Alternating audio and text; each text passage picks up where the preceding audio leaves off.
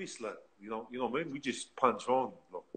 Literally, that's what my brother was telling me. I think my brother told me that he went to school with me before he moved to Brisbane.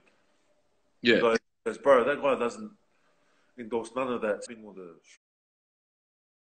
shooting. He just talks about punch-ons.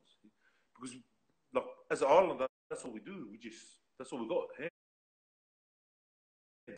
We're not like the Arabs, you know what I mean?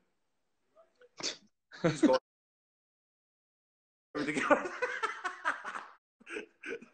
Yous are just violent on a different level, you know. You know what, bro? It's they come from overseas. It's from, like you said, bro, genes and ancestry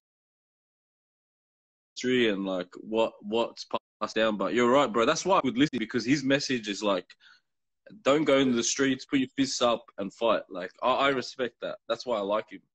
Yeah.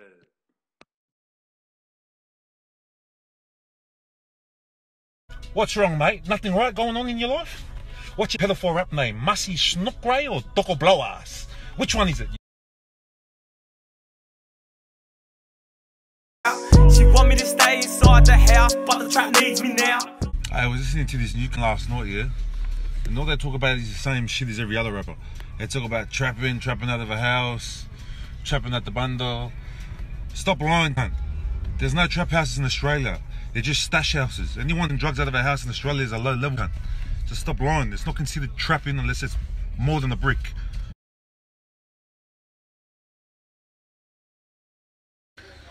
What's going on, everyone? I just like to address a few people in here. All those people that have negative opinions on me. I'd just like to make an apology. Like, just back over, put some Vaseline there, just get pumped from the back, you dog. Go off, cunt. Hey, all you hating cunts, eat this, eh? Yous are like my petrol, my tank's on full. Yous want me to go away? Stop talking.